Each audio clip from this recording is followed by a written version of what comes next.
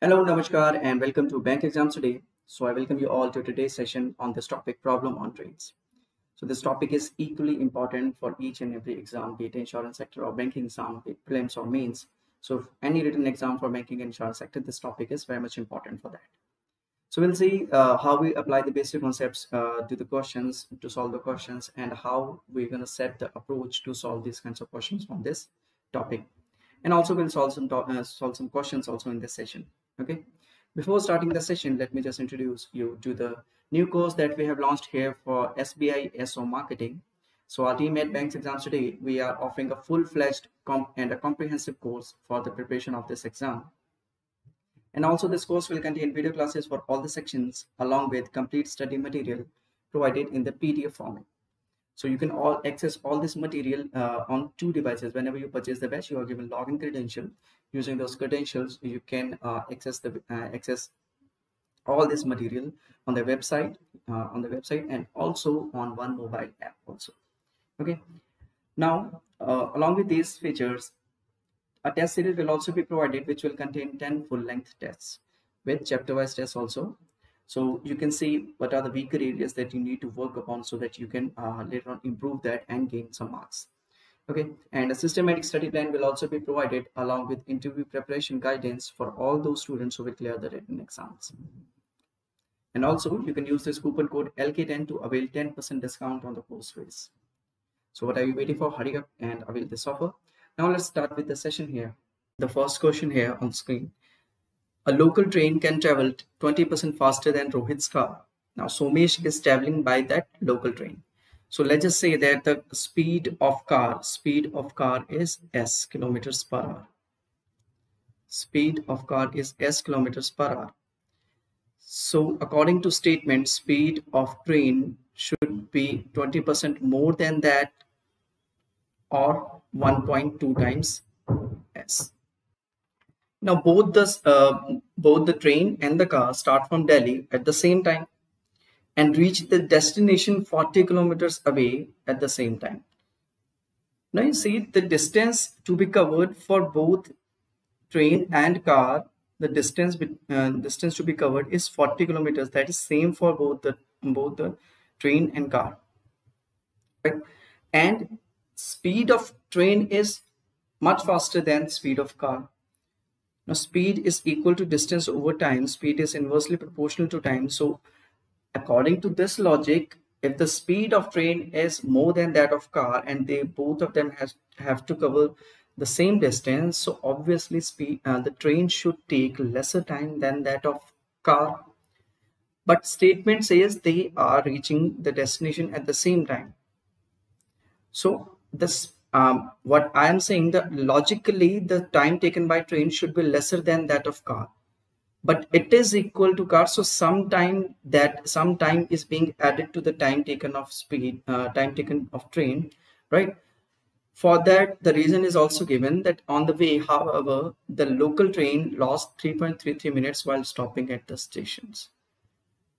So speed is distance over time. So time is distance over speed.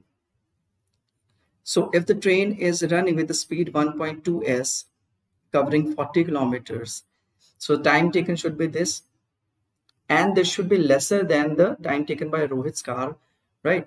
But since it is equal, so it means some time duration is also added, and that is the time lost by train due to stopping at station, that is 3.33 minutes. If I add it here, 3.33 minutes, so that will be equal to the time taken by the car,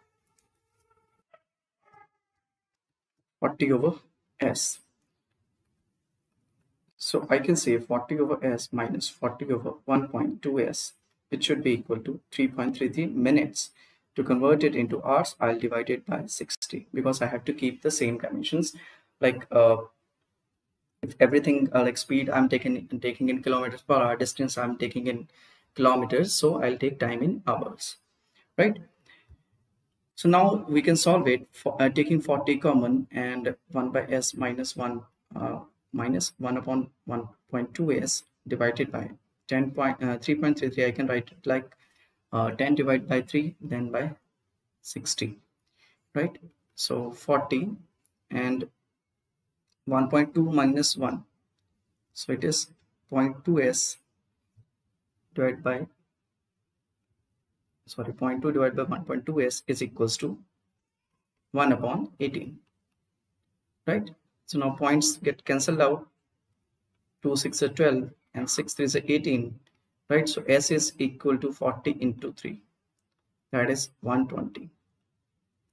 So speed of car is 120 kilometers per hour. Clear? I hope you have understood this question. Let's move to another question.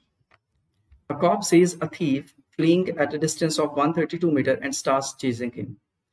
Now, train of length 240 meter running in the opposite direction as that of thief and the cop as well. The train crosses the thief and the cop in 12 seconds and police in 10 seconds. So here police, it is in the reference to cop as well. Cop only. Now, how many seconds after spotting the thief will after spotting the thief will the cop catch the thief? Okay.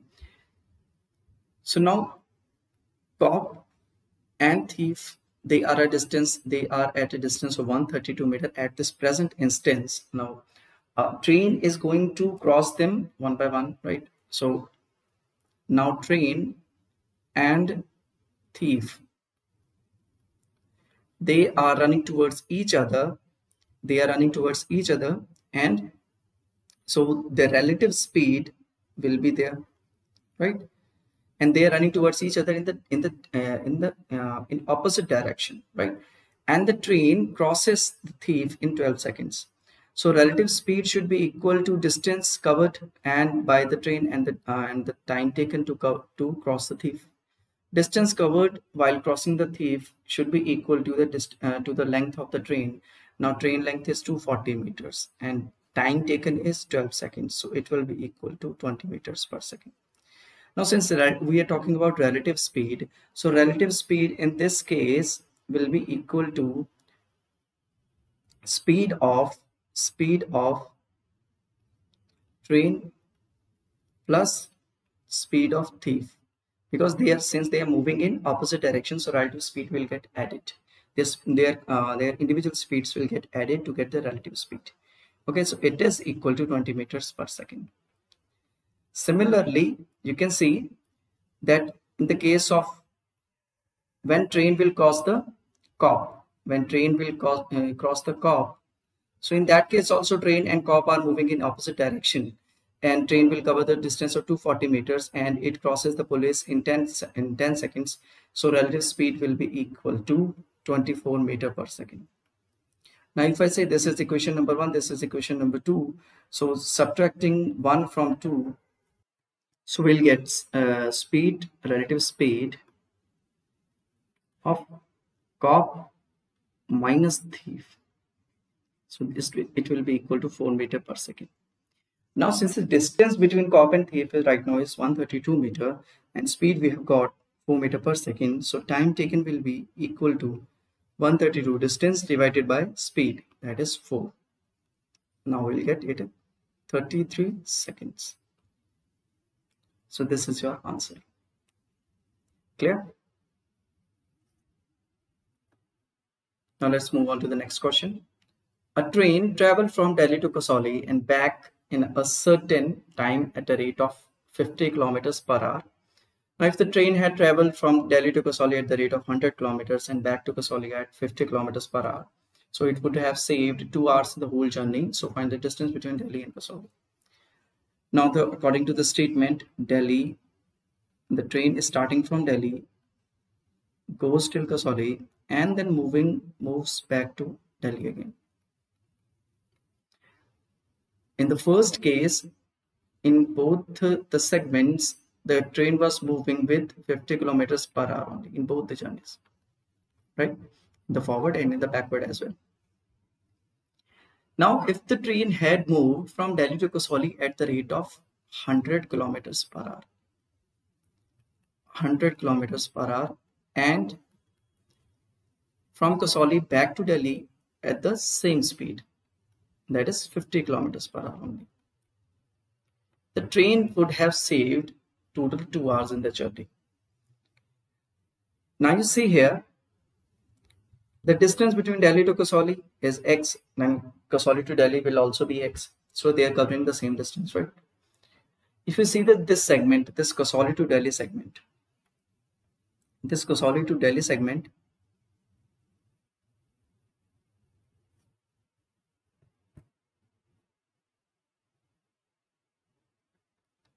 so this Kasauli to Delhi segment, the distance covered in both the cases, in the first and in the second case as well, the distance covered is same.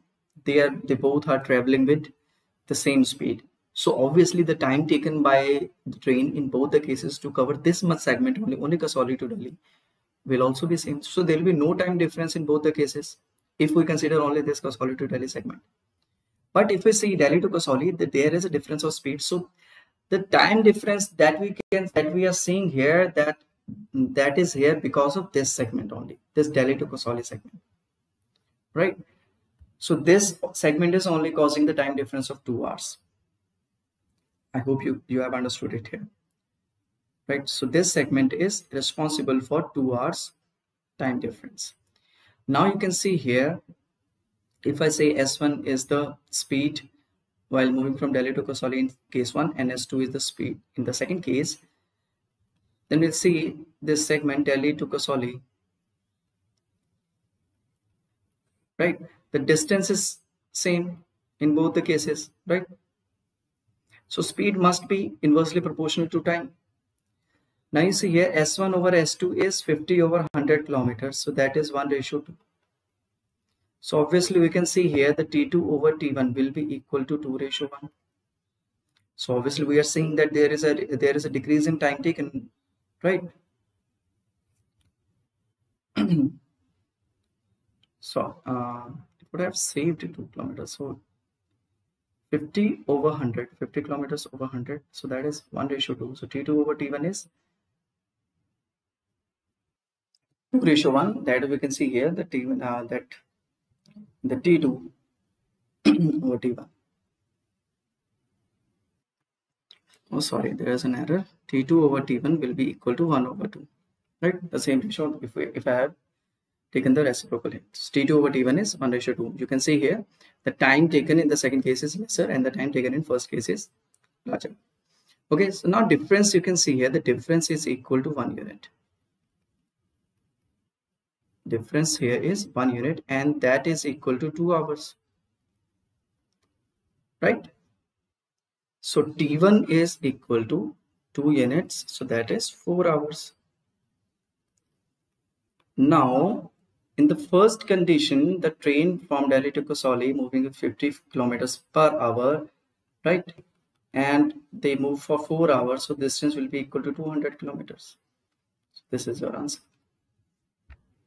Clear? So I hope you have understood this question. Okay, now let's move to the next question.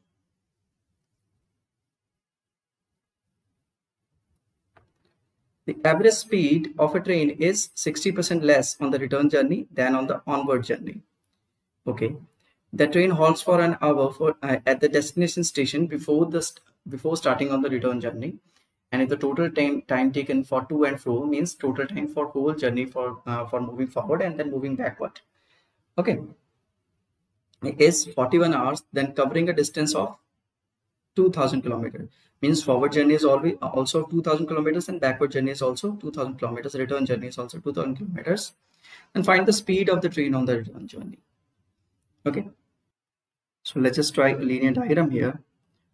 That's starting from A and it moves towards B, right? And let's just say that it takes T1 time here, right? And the speed is x kilometers per hour. Now it takes a halt. It halts for an hour, 1 hour here, 1 hour halt, and then it starts the return journey from B to A. From B to A, let's just say the time taken here is T2, and Now speed in the return journey is 60% less. So I can say now the speed is 0.4x kilometers per hour, right? The total time taken in the journey is 41 hours. So T1 plus T2 plus one more hour in the halt, right? It is equal to 41 hours. So in short, T1 plus T2 should be equal to 40 hours. So now T1 here is, I can say the total distance is 2000 kilometers in a single journey. So 2000 kilometers divided by x plus 2000 by 0.4x is equal to 40. Okay, so if I remove the point, so it will be one more zero added to 2000. So I can say it is equal to 5000 divided by x. So in short, total 7000 divided by x is equals to 40, right? So 700 divided by 4, x is 700 divided by 4, so it is equal to 175. So now x is equal to 175 kilometers per hour. Now we have been asked the speed of the train in the return journey. So in return journey speed, the required speed, it is equal to 0.4 into x, that is 175. So 0.4 means 175 multiplied by 2 upon 5. So it is equal to 175 divided by 5, that is 35, multiplied by 2. It is 70 kilometers per hour. Clear? So I hope you have understood this question. Let's move on to the next one. Speed of a train engine is 180 kilometers per hour when no compartment is attached. So when compartments are attached, the speed gets reduced in direct proportion to the square root of the number of compartments attached. Now the speed of the train carried by this engine is 60 kilometers per hour with 16 compartments attached, and 40% of the seats are reserved for ladies, right? Now find the maximum number of seats that can be reserved for ladies if total number of seats in one compartment is 100. In short, we need to find out how many maximum number of compartments you can add, right? For that, let's just move to the first line. It says speed of a train engine is 180 kilometers, and when no compartments are attached, and when compartments are attached, the speed gets reduced in direct proportion to square root of the number of compartments. So I can say the reduction in speed, it is directly proportional to the square of number of compartments. This is it trying to say. So now, or I can say reduction is equal to k is a constant. If I take k as a constant, k multiplied by square root of number of components. This is the actual meaning of directly proportionality, right? So now he says that starting from 180, when no compartments are attached, the speed gets reduced to 60 kilometers per hour when 16 compartments are attached, right? So the reduction that we had to do from 180, it should be equal to 60. From 180 it gets reduced to 60, and the reduction is equal to k multiplied by number of compartments. So number of compartments, when there are 16 compartments, so the total reduction will be this k multiplied by under root 16, and when it is reduced from 180, it should be equal to 60. Now we'll solve it. So k under root 16 is equal to 180 minus 60, that is 120. So k into 4 is equals to 120, and k is equals to 30. Now he's asking how many maximum number of seats can be reserved for ladies. if 40%. So in short, he is saying that in one compartment, there are total 100 seats.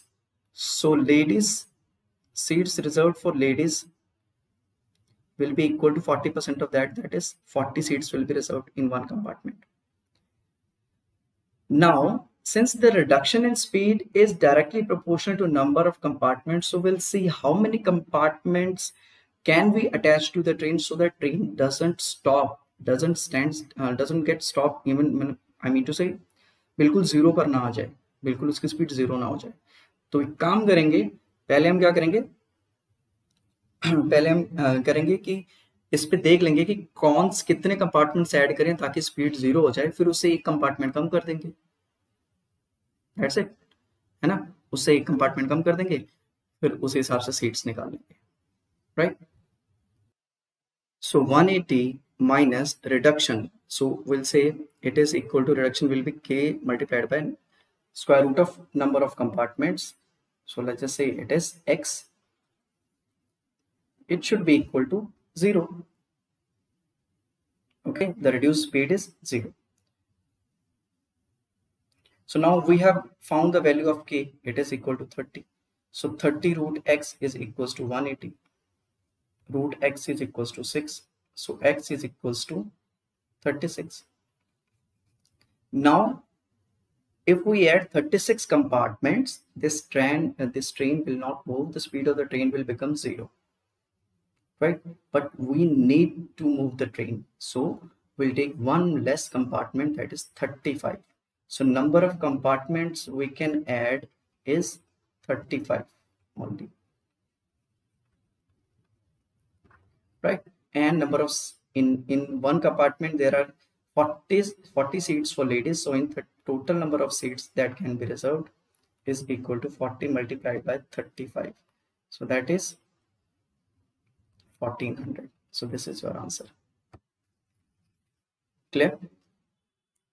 So I hope you have understood these questions and you have understood the concept as well, right? So if you have any question, any query in the in this session, in the question, you can ask it and it will be resolved. Okay. So in the previous sessions also we have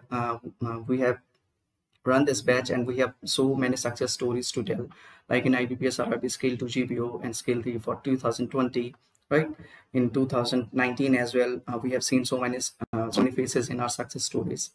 And for other exams like Bank of India Credit Officer and for Vijay Bank Credit Officer, for Bank of India Credit Officer, BOB Wealth Management.